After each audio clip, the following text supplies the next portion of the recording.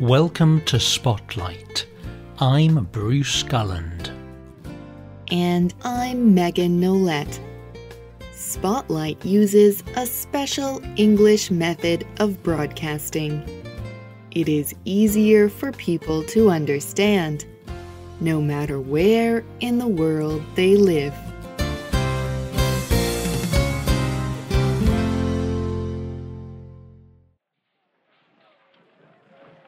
For thousands of years, powerful kingdoms and nations have extended their control over groups of people and territories. This is colonialism. The indigenous people in many countries share a common story. Their people lived in the country, sometimes for thousands of years. They had their own culture and ways of life. Then another group of people came into their land. They took control of the land and its resources.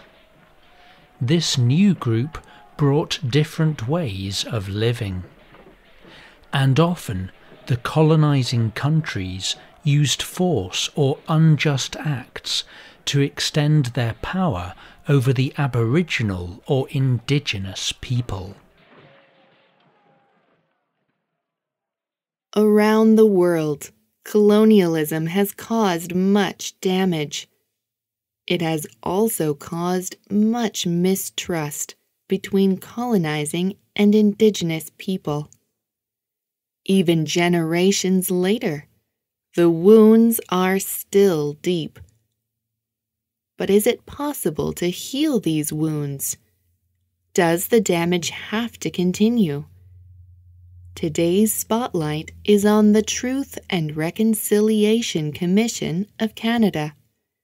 This organization exists to help Canadians work toward a better future, even after the many hurts of colonialism. Today, Canada is a diverse country. It includes people from many different ethnic origins. However, the majority of the population has European ethnic origins. This was not always the case. Before the 1600s, indigenous tribes lived in Canada. These tribal people are now sometimes called First Nations. During the 17th and 18th centuries, European powers colonized Canada. Many European immigrants moved to Canada. They quickly became the majority population. After a time, they formed a new nation called Canada. But this new nation did not fully include indigenous tribes. The Canadian government did not like the differences between the majority and indigenous cultures. They called it the Indian problem. So, in 1857, the Government of Canada made a law called the Gradual Civilization Act. This law expressed a new policy. The government wanted to force indigenous people to end their own culture. The government wanted to force the indigenous people to become part of the majority culture. Dr. Duncan Campbell Scott was the head of Canada's Indian Affairs program from 1913 to 1932. He said, I want to get rid of the Indian problem. I do not think that the country should continue to protect a group of people who are able to stand alone. Our goal is to continue until there is not a single Indian in Canada that has not become part of the larger culture. A major way that the government tried to end Indigenous culture was through the residential school system. The government created this system of schools for Indigenous children. Over a period of 100 years, 150,000 students attended the schools. The residential school system separated Indigenous children from their families and communities. Many of the children lived at the schools for months at a time. The schools taught children that Indigenous culture was evil. They could not speak their native languages, and they used only English names. The conditions at many of the schools were horrible.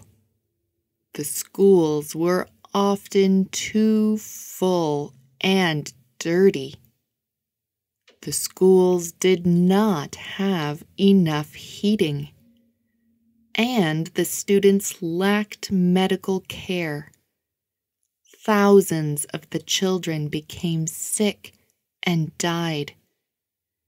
Some reports estimate that in some schools, 30 to 60% of children died. Some of these children were buried at the schools in group burial sites. No one told their parents.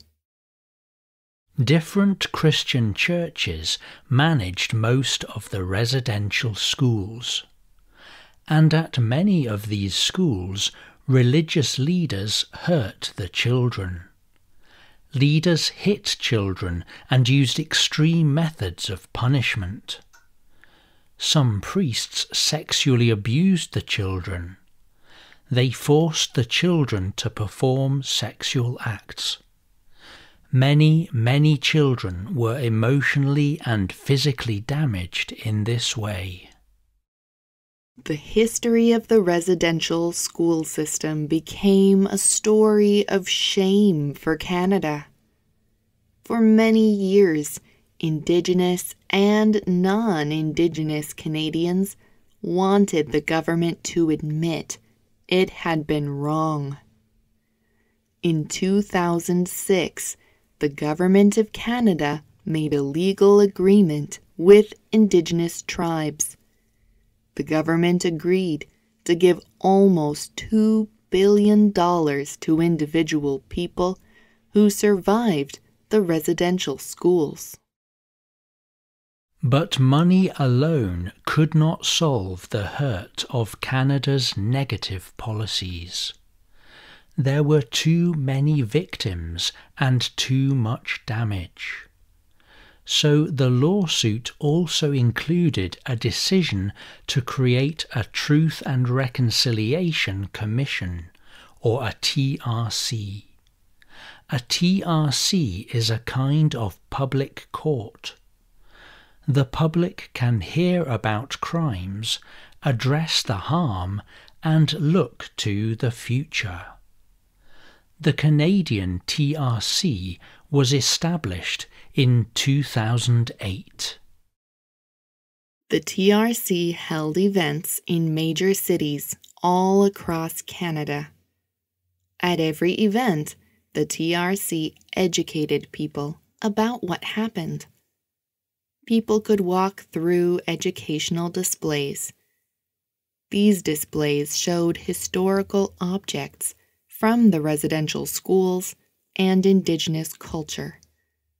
People could also attend classes on the history of the residential schools. One of the main parts of the TRC happened when people gathered together into listening circles. Non-Indigenous and Indigenous Canadians listened to the stories of people who experienced the residential school system.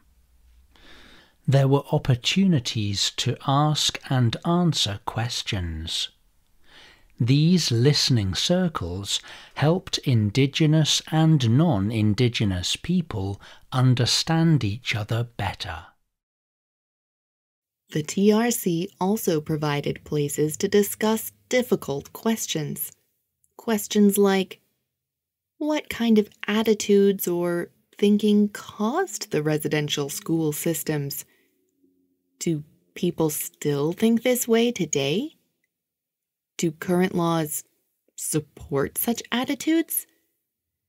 These discussions could help Indigenous and non-Indigenous people work together to change Canada's current culture and laws. The TRC also created the chance for forgiveness and new beginnings.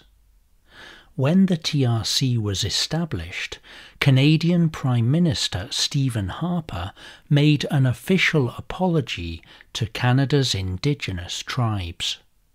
For the first time, the head of Canada accepted blame and expressed regret for what happened. During TRC events, government and community leaders also offered apologies and asked the Indigenous communities for forgiveness. They also declared official promises to the tribes for the future. The TRC offices officially closed in 2015. They had collected stories from survivors. They produced reports and resources for students and teachers. And the work of the TRC continues in a new organization. It is called the National Centre for Truth and Reconciliation, or the NCTR. The NCTR says it is a place for learning. They promise to keep the truths of the residential schools safe and honored. And indeed, this issue continues even today. First Nations people continue to find remains of children at the schools. In May and June of 2021, 3 more burial sites were found near residential schools. How can people move forward with a history like this? How can people continue the work of reconciliation? Don Clausen is a Canadian who works for reconciliation between Indigenous and non-Indigenous people. His ancestors colonized farmland in British Columbia, Canada. In many ways, his life was built on government acts that were not fair to Indigenous people. Clausen began his reconciliation work by building a relationship with an Indigenous man.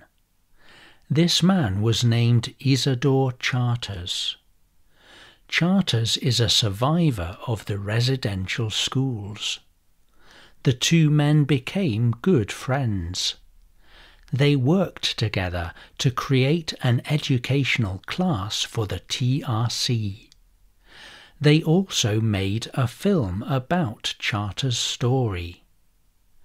Clausen and Charters believe that the TRC provides a base for building new relationships. In their film, Charters says, "We have got to work together. Now that you know the story, you can help by passing the story on, by walking with us." In a future Spotlight program, we will look at the story of Isidore Charters. Listen and learn about how he found healing from his residential school experience. Have you ever heard of these residential schools? Has your country ever had to deal with a difficult situation? How did people find peace? Tell us what you think. You can leave a comment on our website or email us at contact@spotlightenglish.com. You can also find us on YouTube, Facebook, Instagram and Twitter. The writer of this program was Jennifer Hawkins. All quotes were adapted and voiced by Spotlight. You can listen to this program again and read it on the internet at www.spotlightenglish.com. This program is called Truth and Reconciliation for Canada. Visit our website to download our free official app for Android and Apple devices. We hope you can join us again for the next Spotlight program. Goodbye.